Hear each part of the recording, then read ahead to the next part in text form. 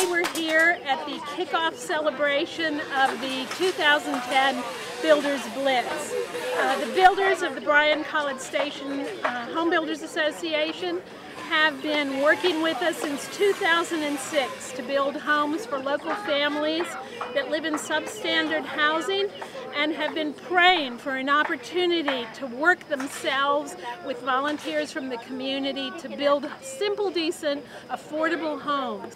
I think it's a blessing to all of us who's working hard to get this, and I appreciate Habitat. It's an honor to have Habitat out here to help us, and the builders to help us with this new dream. It's a dream to me. It's a blessing. The house is actually not for me, it's for my kids.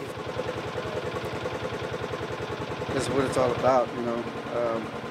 Things like this feels good in my heart, you know, to come out here, you know, and not actually get paid for it, but to do it out of the community and have good work and do what you need to do.